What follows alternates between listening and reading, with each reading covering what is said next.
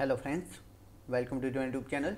Today in this video I will show you how to use color dialog control in our Qt QML application and how to apply this selected color on our Qt QML control. So let's start. Now let's first of all import the Qt control.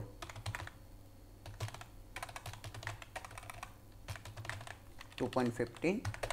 Now import the Qt dialog. Now let's create the color dialog.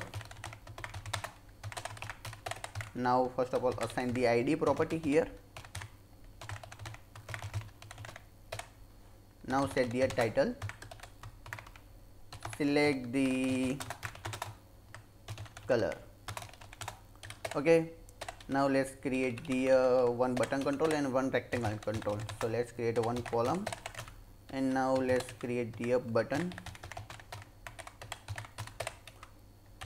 Assign the ID. And now set here some text. Click me. Okay, now let's create the on click event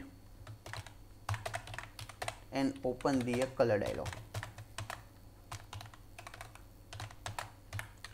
Okay, now let's create the one rectangle to display the background color, selected background color. Also set the ID and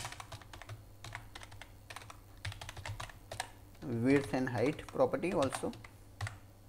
Let's set the width 200 and height is also 200. Okay.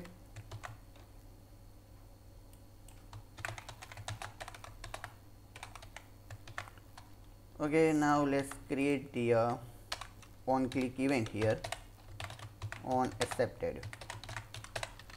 Okay, now let's set the color.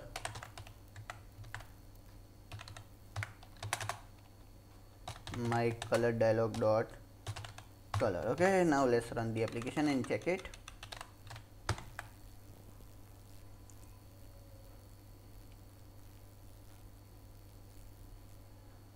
So open the and select the color and I click on OK. So you can see the color is applied.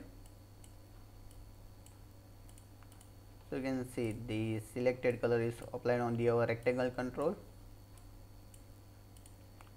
You can see also you can write the your hexadecimal value like FFDNA also. So you can see the color is also applied. Now let's select this one. So by this way you can easily select the color from the user input. Also you can take a color input from the color dialog. So by this way you can easily use the color dialog control. And please drop your comment if you have any question, and please like this video and subscribe to my YouTube channel and press the bell icon to get the notification of new video, and share this video with your friend. And thanks for watching my video. Thank you.